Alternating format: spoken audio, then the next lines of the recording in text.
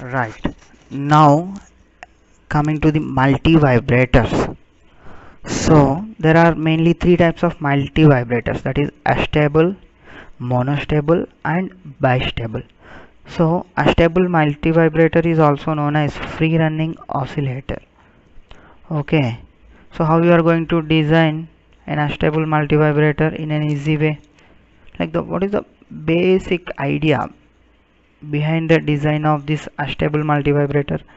That means you need to use odd number of inverters. Why we need to use odd number of inverters? Huh?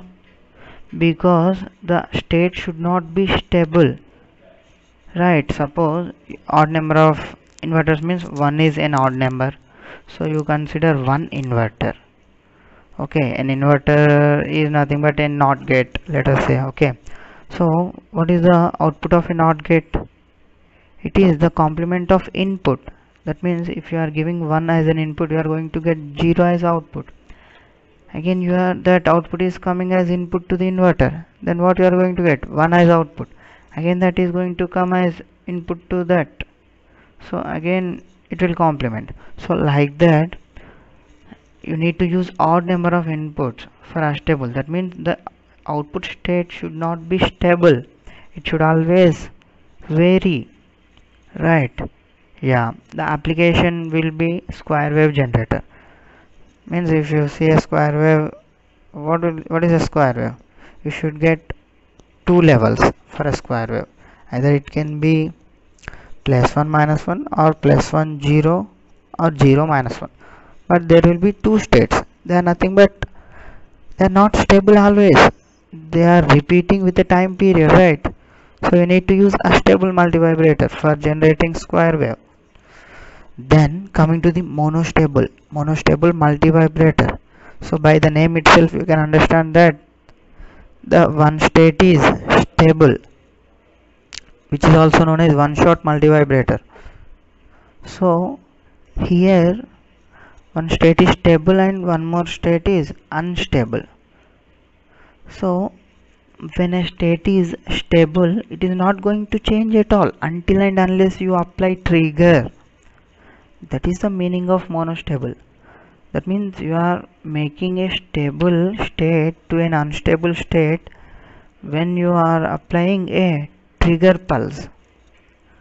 Okay, so whenever you want to change a stable output, you need one trigger. And you remember here, after giving you will get an unstable state. So from that unstable to stable, you don't need any trigger. That is important. Right, that means you need only one trigger pulse in case of monostable, and the applications are like pulse generator and pulse stretcher. Okay, then coming to the bistable. So the name itself is saying again the both states are stable. So to make any stable state into unstable state you need trigger pulse, right? So okay, here S1 is stable, so for making that to S2 you are giving a trigger pulse. Again S2 is also stable because it is bistable.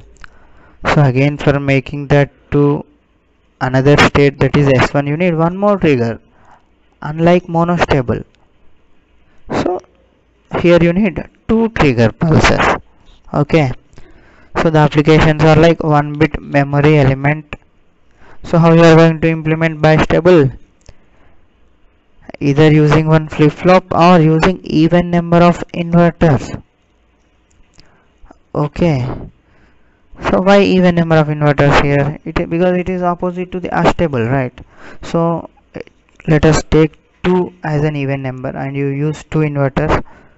So for this, if you give input to the first inverter 1, the output will be 0, and again that will be applied to the second inverter because you are using 2 inverters.